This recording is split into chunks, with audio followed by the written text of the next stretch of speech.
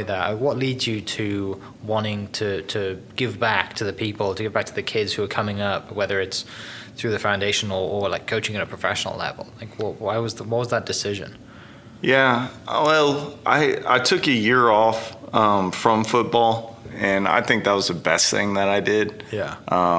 It was really hard, and going through that year, I looked into broadcasting and different things. I was like, no, this not me. I can't. No, this ain't my deal. The one thing that got me is I think I was at the NFL Network, and they were like, yeah, John Madden, we think he's about to pass away.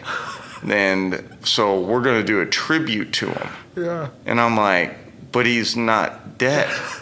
He's not dead yet. And he ended up living, like, he just passed away like this was like, 6-7 years ago. Yeah. And so I'm like, this is weird. And we're all like talking about our favorite Madden stories about like. He's like in the room. And yeah. And I'm just like, what are we doing? Yeah. And I'm just like, I don't feel comfortable. Like, this is not my world. Yeah, I'm not doing this. Yeah. This is fake. This is a fraud deal. This is like, I'm not about this. Yeah. And so I was like, no, I'm good. And but I think with that year away, being away from the game, I was living in Miami at the time, or Fort Lauderdale, and Adam Gase had taken the coaching job there. So I would go up there and kind of like help out and kind of like get a feel for it and everything like that. And still wanted to play, I think deep down and stuff. But after a year, nobody calling and all those different things, I actually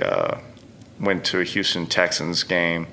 A couple of my good friends, Mike Vrabel and Larry Izzo, were coaching there.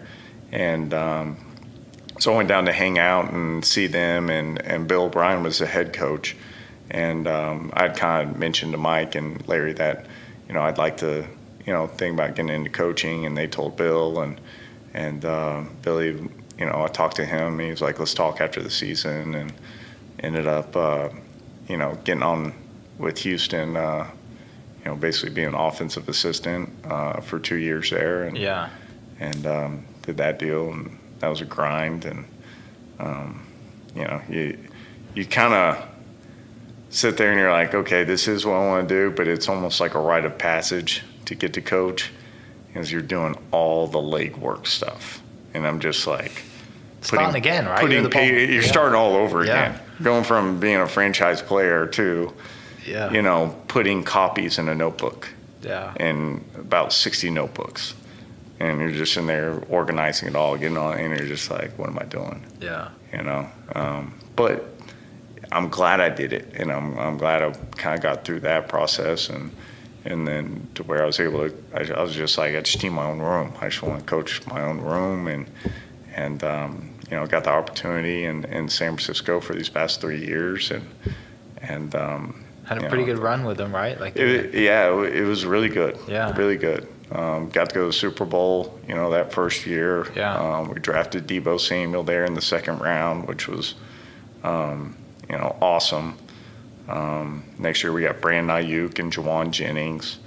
And then this past year, those three, really propelled us, to the NFC Championship game, and we're, player 2 away from going to the Super Bowl.